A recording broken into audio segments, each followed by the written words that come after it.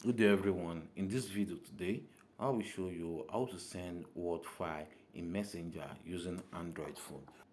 So as you already know, you can send a file using this Messenger app. So what you have to do is just to open any browser on our phone. So I'll be using the Chrome browser right here. So the next thing for you to do is just to enter the Messenger website, which is messenger.com. Then you click on enter to continue. So when it finished loading, the next thing for you to do is just to click on the three dots icon at the top right of the screen, then change it to desktop view. As you can see right here, there is no place to log in on this mobile view.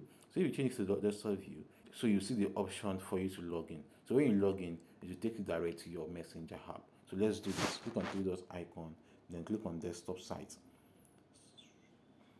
So right now, as you can see, I've logged in to my messenger. So the next thing for you to do is just to click on the contact which you want to send the Microsoft Word file. So let's click on this one right here. Then you can zoom it for better view. So let's scroll down to the bottom. So right now, the next thing for you to do is just to click on the picture icon, which is this one right here. Then you can then click on files.